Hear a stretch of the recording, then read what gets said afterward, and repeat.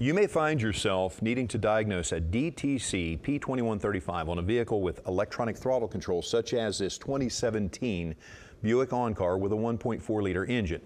Now, first we need to understand that a P2135 indicates that these sensors, the two throttle position sensors in the electronic throttle body, are in disagreement with one another, which is most likely a fault in the throttle position sensors themselves, which are, of course, internal to the throttle body.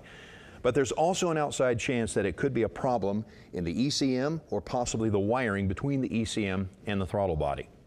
Now, a quick test to help us to narrow down the fault is to first access the connector at the electronic throttle body, which we've done here, then consult a wiring schematic to identify our key circuits, which are the 5-volt reference, the sensor ground, and throttle position sensor 1 and 2.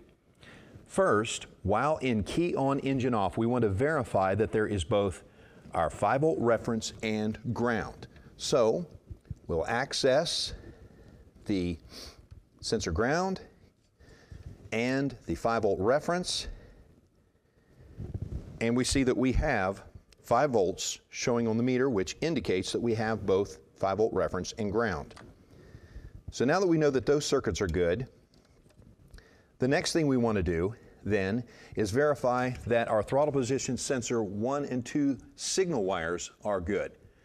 So looking at the data, throttle position sensor 1, we see that it shows 0 volts. Well, that signal then goes from low to high as the sensor is in operation.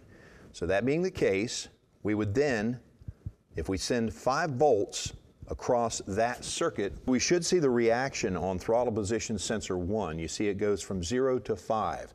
So now it's seeing our 5 volts. Now let's try throttle position sensor 2. So we're going to access that circuit, and since that sensor starts high and goes low, we'll short it to ground and see if it pulls down. And you see that it does. So what does this confirm for us? Well, this confirms that our wiring between the throttle body and the ECM is good, and it also confirms for us that the ECM is able to see and react to the changing signals.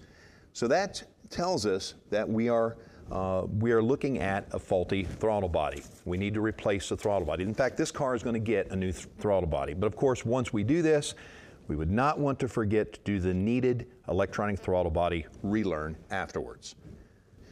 So hopefully this gives you a better understanding of being able to perform diagnostics on an electronic throttle body fault.